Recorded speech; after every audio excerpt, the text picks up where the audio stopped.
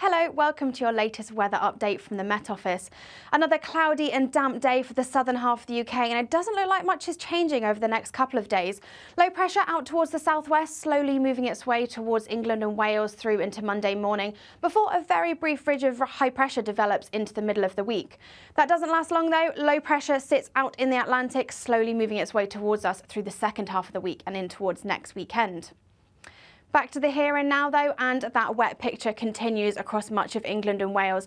Rain pushing up from the southwest overnight through Sunday and into the start of Monday, with those rainfall totals across southern Wales and southern England really starting to build up. That rain perhaps turning to snow across the hills of Wales, the Midlands and into parts of northern England into Monday morning, but generally a drier picture across parts of Northern Ireland and western Scotland. A cold picture here though under those clear skies, widely down below freezing, perhaps as low as -6 or -8 across parts of Scotland. But further south under that cloud and rain, generally a milder start to Monday. That rain continues to build up across parts of Wales and southwest England through Monday morning, perhaps causing some travel disruption during the morning rush hour.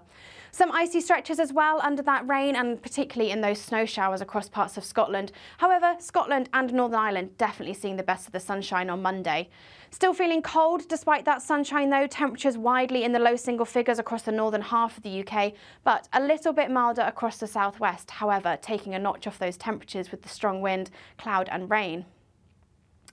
Through Monday evening, rain and cloud continues across much of England and Wales. Again, perhaps turning to snow across parts of the Pennines and maybe into the Midlands as well, but generally a very wet picture into the start of Tuesday morning. Clear skies again though for Northern Ireland and parts of western Scotland, and another frost expected here, with temperatures widely below freezing across much of Scotland and Northern Ireland. However, still staying just a little bit milder under that cloud and rain further south and west. It's another cloudy and damp start to the day for much of England and Wales on Tuesday. Some hill snow still across parts of the Pennines through Tuesday morning, but that hill snow and rain and cloud slowly clears its way towards the south and east through Tuesday afternoon, with some brighter spells developing across parts of Wales and southwest England. The best of the sunshine though on Tuesday, again across parts of Northern Ireland and Scotland. However, again, feeling cold in that sunshine. Temperatures widely in the low single figures here, however, a little bit closer to average further south and west. Wednesday looks a cold start, but a dry day for most of us before wet and windy weather returns on Thursday.